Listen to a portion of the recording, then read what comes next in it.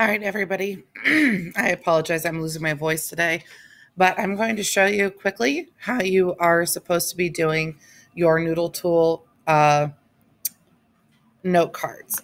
So when you log into newNoodleTools, it should automatically take you here to your list of projects. You're going to select the project that we have been using, which is your banned book project. You may have that titled with your book's title.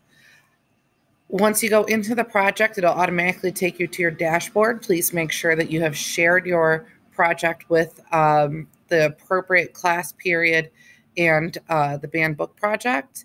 And then you're going to come up here to these tabs up here at the top.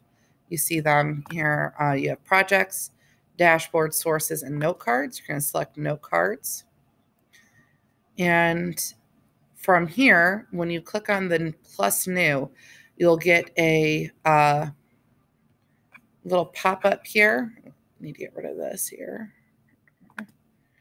That shows us what the note card should look like. So there's a little bit of an outline and a note here for me. Don't forget the title for your note card, page number, and outline of tiers. You can't really see the bottom part of it, but I also said that when you do a note card, you should include the R and the E of tiers fully filled out. So each note card needs to be looking for one of two things. You need to have either evidence of how a character is characterized or how theme is being put together. So the best way to do theme is to look for the things that you see again and again, or the contrast and contradiction moments from our notice and note. So with that in mind, I'm going to share a contrast and contradiction for Daisy from The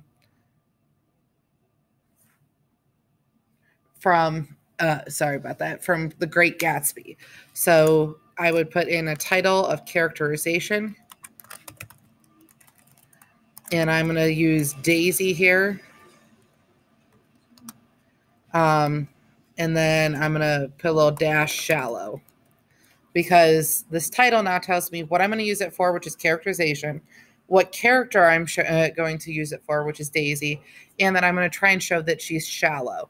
So I'm going to say that this comes from, I'm going to make a wild stab in the dark here about what page it's from, and just go with, actually flipping through it. Let's see. Yeah, actually, oddly enough, I found the actual page it's on. All right, so it's actually on page 17 of the book that I opened up to.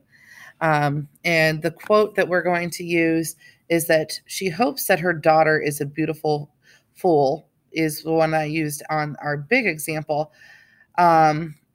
But here I'm going to say sophisticated. She says, sophisticated, God, I am sophisticated.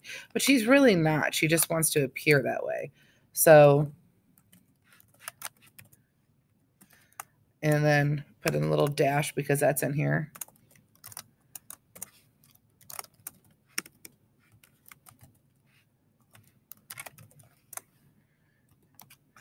Oh, and I spelled that wrong, so I'm going to come over here and fix this.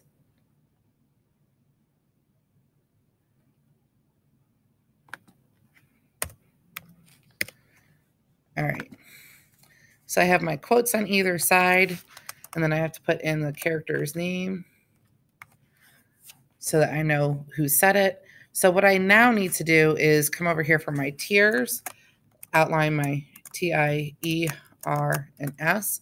So my evidence, I'm going to copy and paste the quote I just put in over there, because that's going to be my evidence. So I just went over, highlighted it, hit Control-C to copy, placed my cursor where I wanted to put it, and hit Control-V as in Victor to paste. So my R for relating the evidence. Here's where I'm going to explain what my evidence is supposed to prove. So I'm going to put a little note to myself.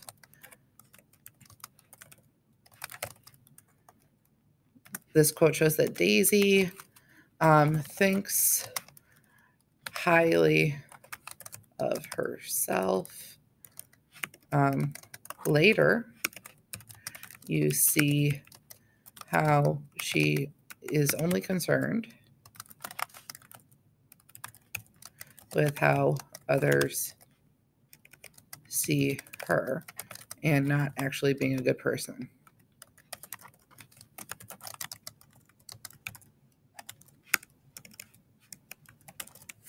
Oop. And it says a goo person, so let's put our D in there. Good person. Okay. I don't know why the D and the rest of that word aren't going together. There we go. Good person. So this is going to help me later on, because later on when we finish our project, what we're going to be doing is actually going in and filling out the full tiers paragraph, so that when you do the pieces of your project, so if you're doing the characterization project or the theme project, you're going to need, what you're going to be graded on is the paragraphs that you write using your evidence. So the creative part of it isn't going to be as important as this evidence that we're gathering right now. All right, so I'm going to hit save and close. And now I have my very first note card.